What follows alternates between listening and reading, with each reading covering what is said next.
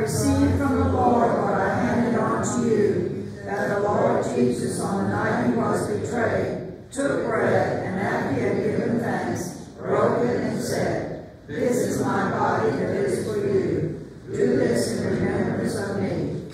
In the same way also the chalice after supper, saying, "This chalice is the new covenant of my blood. Do this in remembrance of me. For as often as you eat this bread and drink this chalice, you proclaim the death of the Lord until he comes."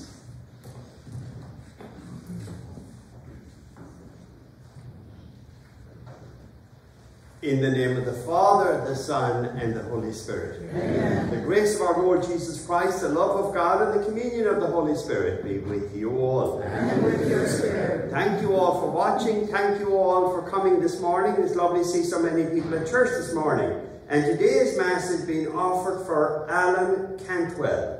And we're also celebrating with May and David Nyland. They're celebrating their wedding anniversary. Is it 100 years, May? Yeah. Almost, okay. How many is it? 48. 48, isn't that awesome? 48 years of marriage.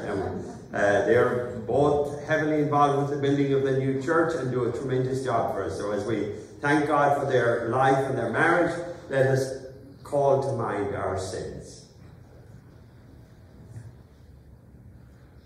I confess to Almighty God and to you, my brothers and sisters, that I have greatly sinned in my thoughts and in my words, in what I have done and what I have failed to do.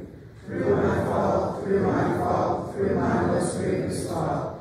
Therefore I ask Blessed Mary, ever Virgin, all the angels and saints, and you, my brothers and sisters, to pray for me to the Lord our God. May Almighty God have mercy on us, forgive us our sins, and bring us to everlasting life. Amen. Lord, have mercy. Lord, have mercy. Christ, have mercy. Christ, have mercy. Lord, have mercy. Lord, have mercy. Please bow your heads and pray in silence for Alan Cantwell.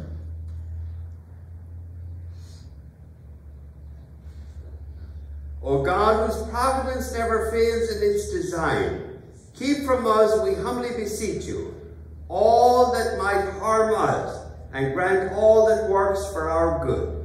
Through our Lord Jesus Christ, your Son, who lives and reigns with you in the unity of the Holy Spirit, one God, forever and ever. Amen. The reading is taken from Hebrews chapter 12, 18 to 19, 21 to 24. Brothers and sisters, you have not approached that which could be touched, and a blazing fire and gloomy darkness, and storm and a trumpet blast, and a voice speaking words such that those who heard begged that no message be further addressed to them. Indeed, so fearful was the spectacle that Moses said, I am terrified and trembling. No, you have approached Mount Zion and the city of the living God, the heavenly Jerusalem, and countless angels in festal gathering, and the assembly of the firstborn enrolled in heaven, and God, the judge of all, and the spirits of the just made perfect, and Jesus, the mediator of a new covenant, and the sprinkled blood that speaks more eloquently than that of Abel. The word of the Lord. Thanks be to God. Responsorial psalm is from Psalm 48. O God, we ponder your mercy within your temple. O God, we ponder your mercy within your temple. Great is the Lord and holy to be praised in the city of our God. His holy mountain, fairest of heights, is the joy of all the earth. O God, we ponder your mercy within your temple. Mount Zion, the recesses of the north, the city of the great King. God is with her castles. Renowned is he as a stronghold. O God, we ponder your mercy within your temple. As we had heard, so have we seen in the city of the Lord of hosts. In the city of our God, God makes it firm forever. O God, we ponder your mercy within your temple. O God, we ponder your mercy within your temple. As your name, O God, so also your praise. Riches to the ends of the earth. Of justice your right hand is full. O God, we honor your mercy within your temple. Hallelujah, hallelujah, hallelujah. The kingdom of God is at hand. Repent and believe in the gospel. Hallelujah, hallelujah, hallelujah.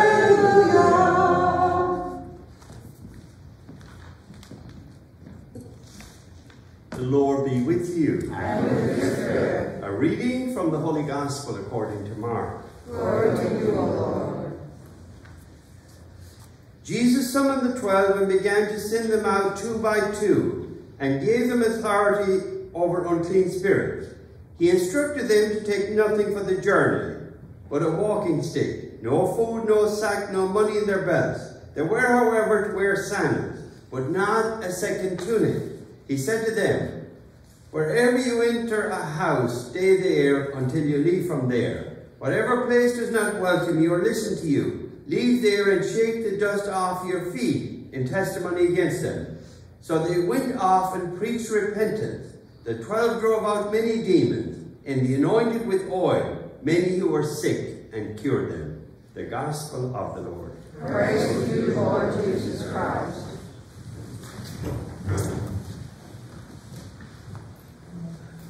Jesus summoned the 12 and sent them out 2 by 2. And each of us is called to be sent out in our time. And I was thinking today, in the world religions, the 2 most famous groups for sending out people are the Jehovah's Witnesses and the Latter-day Saints. Latter-day Saints have 100,000 missionaries each year. Most of them are under 25. They get the young people to give up 2 years of their life if they're a male, and 18 months if they're a female. But it's incredible they can get the young people to do that. They go all over the world as missionaries, they ride bikes, they live a very strict life when they're on the mission, and it's just incredible the inspiration and the good they do. Wouldn't it be fantastic if we had something like that in the Catholic Church? I often think of that. Wouldn't it be great if we get young Catholics to do like what the Latter-day Saints do? And then the Jehovah's Witnesses. What amazes me is so many of the Jehovah's Witnesses are former Catholics. And when they were Catholics, we could hardly get them to go to Mass, or a lot of them didn't go to Mass. And then, when they become Jehovah's Witnesses, they have to do 70 hours of missionary work, evangelization, every month. Isn't that incredible? 70 hours. And they have to document what they did for the 70 hours. It's not just say you did it, you have to do it. Imagine if we could get Catholics to do 7 hours a month rather than 70. Look at how we could light a fire and evangelize. I was thinking, when I read this gospel, of Georgie Hundon. Georgie was the head of the Legion of Mary, and she would go out searching for souls. She'd go on her own, but she'd come back with a list of inactive Catholics for me to go visit. And very often they'd follow through. We need more Georgies. And then I was thinking, of in our time, it's a little bit different. You go, there's nobody home, but there's different ways of doing ministries. And I was thinking like somebody like Pat Ladner. Pat came to mind. For years she's been doing the scripture study. That's doing the discipleship work. I was thinking of Terry Waltman, who does the book club and all the work she does online for our faith. I was thinking of Shirley Sewell with the prayer chain. It's just a way of making all of us aware of the need for the need to pray for those who are sick, and it keeps us up to date with the sick. And I was thinking of Terry and Kateri and Darlene Cuevas, who record our Mass and put it up on YouTube, and so many people watch it. Some days it's around 2,000. The most we ever had watched it was Holy Thursday, 23,000 and something watched our Holy Thursday Mass. But it's amazing all the people that watch it and all the comments we get from all over the world. People that watch our Mass. And then the good people that do the reflections. We get great feedback from the lay people giving the reflections at the Mass from all over. And then I was thinking of the quads.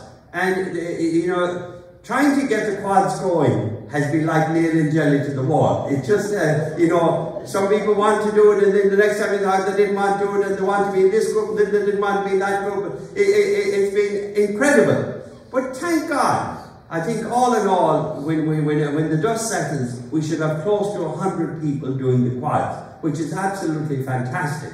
And I'm looking forward to it bearing much fruit here in the church. You know, when Jesus called people to follow him, many people said no. They made excuses. You know, the one you hear most often is, I don't have time. Well, when a person says they don't have time, what they're really telling you is, God is not a priority for them. That's what they're telling you. And that's okay. That's their right. That's between them and God. Not everybody responded to Jesus like the 12. And it's the same today. Not everybody will want to be in a quad. Not everyone will want to work for the church or come to Mass. But that's between them and God. Someday, they'll meet him, and they'll be sorry they didn't. So I'm glad you all are here, and I'm glad so many of you are in the quads, and keep up the good work. Amen. Amen. Let us pray.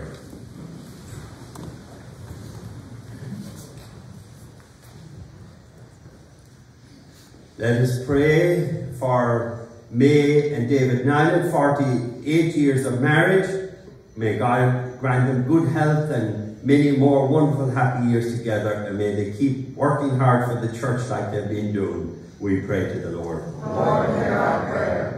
And we thank God for all the people that work so hard for our church, like the extraordinary ministers of the Eucharist, the people who organize the quads, the people that do the Bible studies, the prayer chains, the different care ministries that we have. May God reward them. We pray to the Lord. Lord, hear our prayer. Let us pray for all our sick. We have so many people with the coronavirus, so many people needing surgery. Kim Pertraselli is having surgery tomorrow. Frankie, his son, has a detached retina. So we pray for all who have asked for special prayers. We pray to the Lord. Lord, hear our prayer. And we pray for all the faithful departed. We remember especially Buck Fayard and Otis Gilmore. Buck was a regular at Bingo, and his funeral will be on Friday at Holy Family. May God grant him eternal rest and peace. We pray to the Lord. Lord, hear our prayer.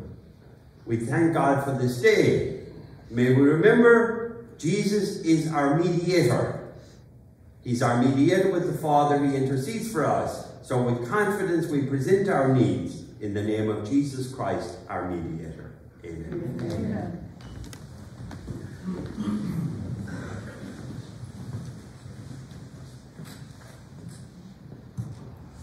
Blessed are you, Lord God of all creation, for to your goodness we have received the bread we offer you, fruit of the earth and work of human hands. It will become for us the bread of life. Blessed be God forever.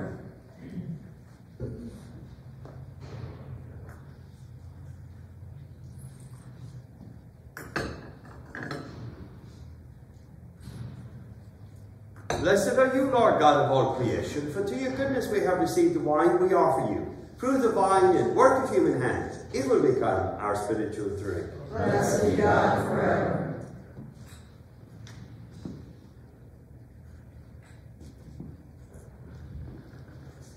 Pray, my brothers and sisters, that my sacrifice and yours may be acceptable to God, our Almighty Father. May the Lord accept the sacrifice at your hands, for the praise and glory of his name, for our good and the good of all his holy church. Trusting in your compassion, O Lord, we come eagerly with our offerings to your sacred altar, that through the purifying action of your grace, we may be cleansed by the very mysteries we serve, through Christ our Lord. Amen. The Lord be with you. And with your spirit. Lift up your hearts. We lift them up to the Lord. Let us give thanks to the Lord our God. It is right and just. It is truly right and just, our duty and our salvation, always and everywhere to give you thanks. Lord, Holy Father, Almighty and Eternal God, through Christ our Lord. For at the last supper with his apostles, establishing for the ages to come the saving memorial of the cross, he offered himself to you as the unblemished lamb, the acceptable gift of perfect praise. Nourishing your faithful by the sacred mystery, you make them holy, so that the human race, bounded by one word, may be enlightened by one faith, and united in one bond of charity.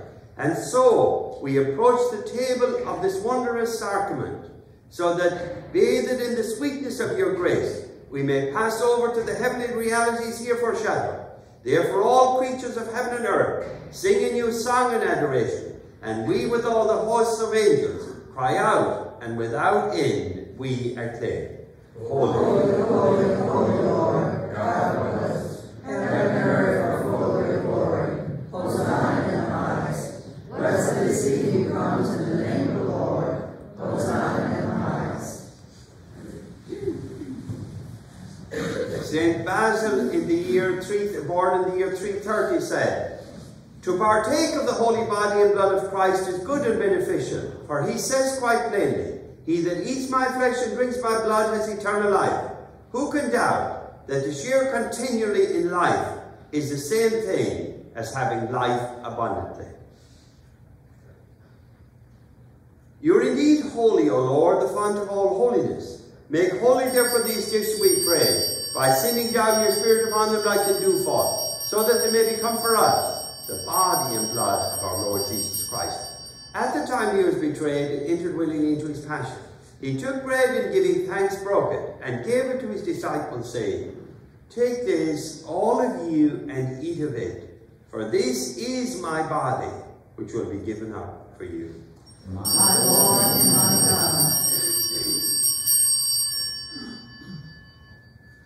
In a similar way, when supper was ended, he took the chalice, and once more giving thanks, he gave it to his disciples, saying, "Take this, all of you, drink from it, for this is the chalice of my blood, the blood of the new and eternal covenant, which will be poured out for you and for many, for the forgiveness of sins. Do this in memory of me." My Lord and my God. The mystery of faith.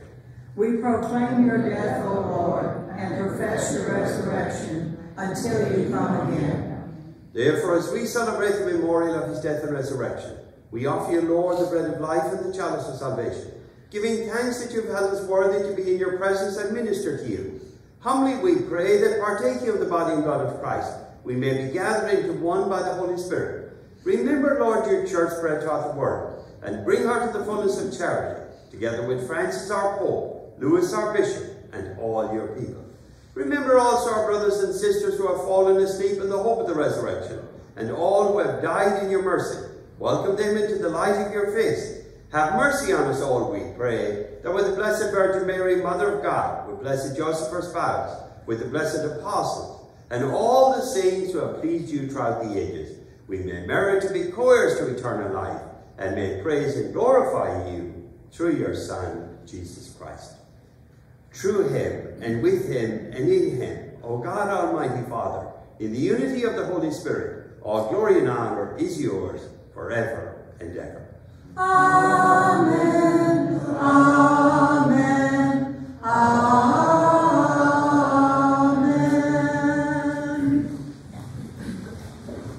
At the Saviour's command, and formed by divine teaching, we dare to pray. Our Father, who art in heaven, hallowed be thy name. Thy kingdom come, thy will be done, on earth as it is in heaven. Give us this day our daily bread, and forgive us our trespasses, as we forgive those who trespass against us.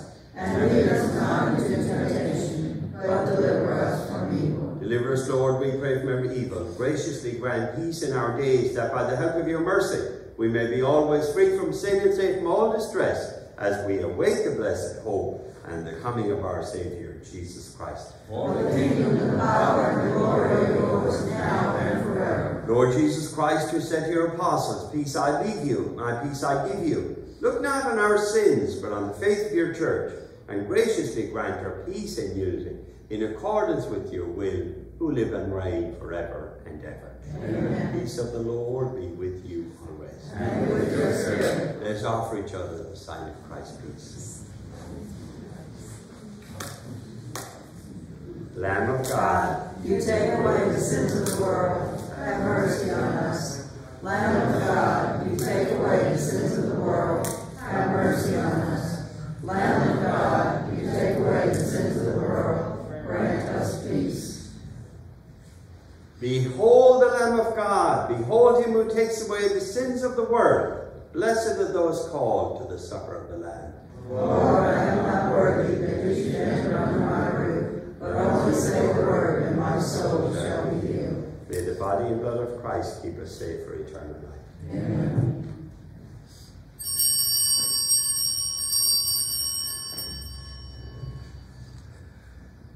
My Jesus, I believe that you are present in the most holy sacrament. I love you above all things, and I desire to receive you into my soul. Since I cannot at this moment receive you sacramentally, come at least spiritually into my heart. I embrace you as if you were already there, and unite myself wholly to you. Never permit me to be separated from you. Amen.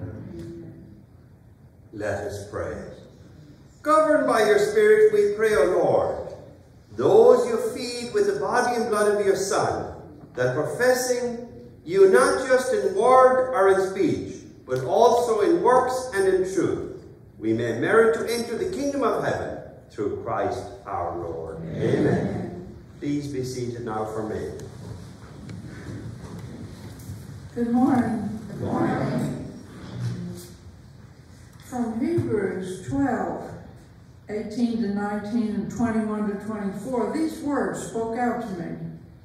You have come to Jesus, the mediator of the new covenant, and to the sprinkled blood that speaks a better word than the blood of Abel.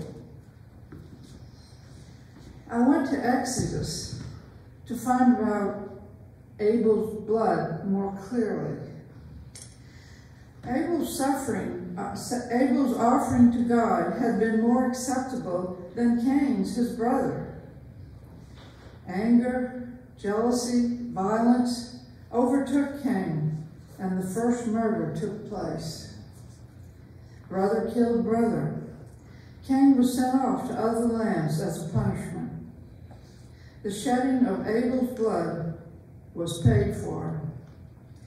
But Jesus, the mediator of the new covenant, shed his blood out of love for us, all of us, and became our salvation. And you'll agree, his was a much better word than the blood of Abel.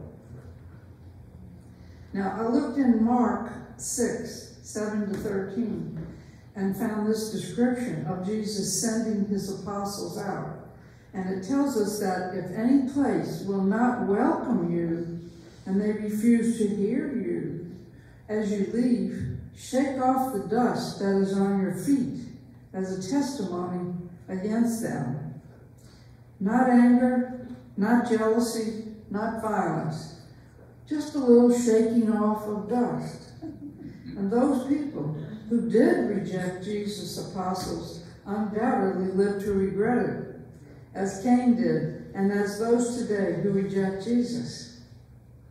Dear Lord, give us the grace to accept Jesus in everyone we meet, as Deuteronomy says, with all our hearts, with all our souls, and with all our strength. Thank you. Amen.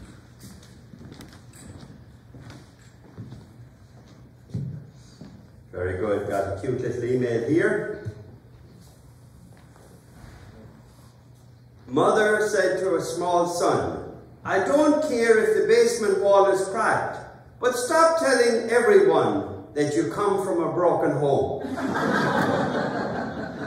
The Lord be with you. And may Almighty God bless you, the Father, the Son, and the Holy Spirit. Amen. Thank you for watching. Thank you for being here. Go in peace and make disciples. Thanks be to God. Let us pray the prayer to the Holy Spirit. Come, Holy Spirit, fill our hearts with faithful, and fill us up our fire love. Send forth your Spirit, and we shall be created, and you shall renew the face of the earth. Let us pray, O God, by the light of the Holy Spirit, instruct the hearts of the faithful, grant